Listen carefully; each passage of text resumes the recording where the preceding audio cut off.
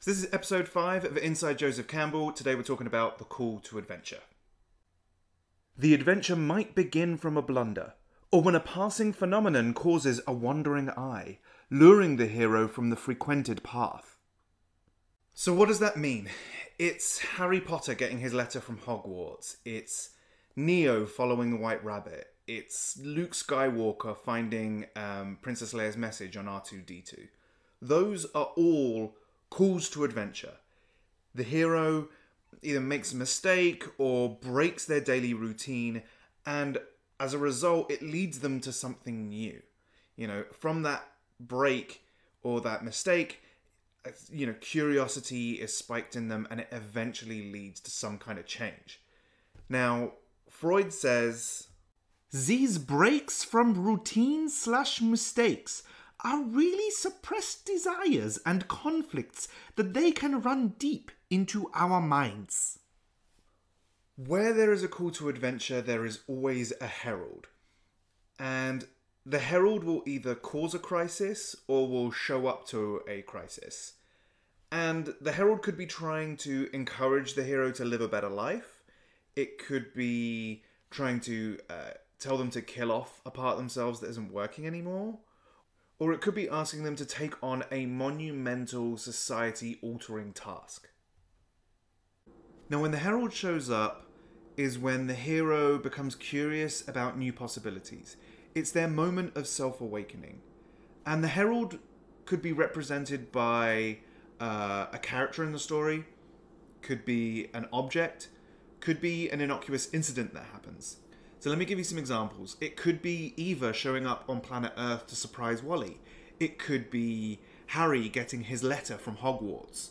Or it could be the start of every rom-com in the 90s, where she's in a rush and she bumps into him and papers go flying and he helps her pick them up and they share a moment. Right? Now that moment is the first step that the hero takes that leads to change. Old ideas, concepts, emotional patterns won't really work for them after they get the call to adventure. And it's also when the symbols of the World Naval are first introduced to the hero. Now, if you want to check out the World Naval, I've got my video about it up here. Now, the call to adventure is the first sign that change is going to happen.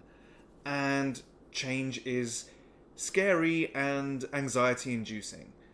Now, I'm going to let Freud explain where he suggests anxiety comes from. At times of anxiety, we feel the same as when we are separated from the mother.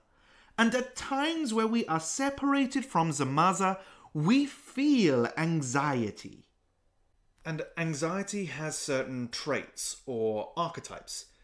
Danger, reassurance, trial, passage, being just a few of them. Now, the herald represents the unconscious. Now, if the ordinary world is the conscious mind, then the special world is the unconscious mind. And it's in the unconscious mind, or the special world, where the hero puts all the things that they reject about themselves or have hidden from themselves. Anything that they don't know about themselves lives in the special world, and all of their potential for growth exists in the special world. Now, the herald is usually judged by the hero as dangerous, dark, or mysterious. But if they pursue them, then they'll show them their full potential. Or as a beast, which is usually in fairy tales, and it represents the repressed instinctual ability to create new ideas. Or as a veiled creature, which represents the unknown. So here's a few little extra tidbits about heralds. A herald will usually appear when a hero is looking for new ideas or if they're scared of sharing the same fate as someone else. Now, when a herald turns up, it's the sign of a new chapter that's about to start in a hero's life. A herald is very familiar to the special world, but is completely alien and even threatening to the ordinary world. And that's because when a herald shows up, things that used to have meaning kind of lose their meaning, and it can leave the hero with like a hole in their life. And it might be one that they'll be able to deal with for a little while, but if you ignore the herald, then it'll end up leaving the hero feeling empty. Which leads to the most important tidbit. The herald can't be ignored forever. You made it to the end. So I'm going to leave you on a quote from Joseph Campbell from the book Hero of a Thousand Faces, the one we're going through in this series. If you enjoyed the video, please like and subscribe. And I'll see you next week when we talk about the refusal of the return. So here's that quote. The call to adventure signifies that destiny has summoned the hero and transferred their spiritual centre of gravity to their society to a place unknown. The region of danger and treasure may be variously represented, but is always a place of polymorphous beings, unimaginable torment, superhuman deeds, and impossible delight. The hero can go forth under their own volition, or be carried into it by a benign or malignant agent.